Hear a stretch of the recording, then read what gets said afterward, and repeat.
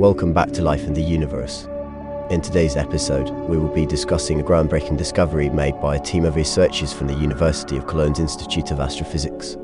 They have discovered a very young star in its formation phase near the supermassive black hole Sagittarius A star at the center of our Milky Way. The star, named X3, is only several tens of thousands of years old, which makes it younger than humanity itself.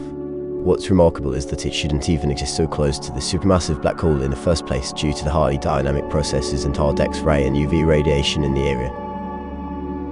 The research team believes that X3 formed in a dust cloud orbiting the giant black hole before sinking to its current orbit only after it had formed. The discovery of this young star, which is 10 times as big and 15 times as heavy as our Sun, is a significant breakthrough, as it could provide an explanation for the paradox of the occurrence of very young stars very close to the supermassive black hole.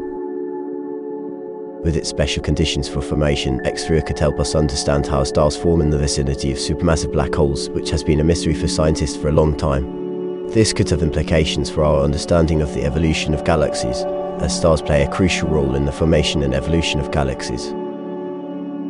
And that concludes our episode for today. We hope you enjoyed learning about this exciting discovery and the potential implications it could have for our understanding of the universe. Don't forget to subscribe to our channel for more fascinating content about life in the universe.